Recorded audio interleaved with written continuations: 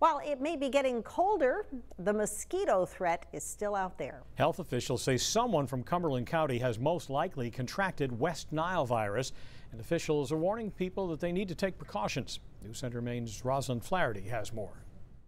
An adult from Cumberland County has most likely contracted West Nile virus, marking the first case in a Maine resident since 2018. Serve as a reminder that when you're going outside, a great thing to do is to wear long sleeves, long pants, wear mosquito repellent. West Nile virus is a potentially serious disease caused by the bite of an infected mosquito.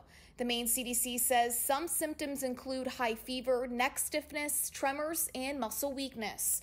I asked Maine CDC Director Dr. Nirav Shah if people spending more time outside because of the COVID-19 pandemic increases their likelihood of contracting other diseases like West Nile. If this were a direct function of larger numbers of folks being outside, which is a good thing, we would have seen more and more other such diseases, be they West Nile or some of the other mosquito-borne diseases that are known to affect Maine. Maine CDC says the virus hasn't been detected in any mosquitoes collected so far this year.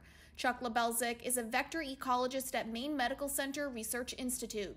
He says the drought is contributing to a low mosquito population. However, where those mosquitoes are present and where they have available water in wetlands and in urban areas, they can amplify the virus. Lebelzik says a good hard frost kills most of the mosquitoes.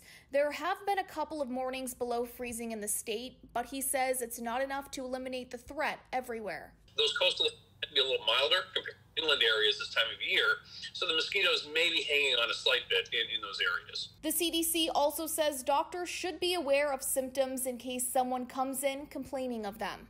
Rosalind Flaherty, News Center, Maine.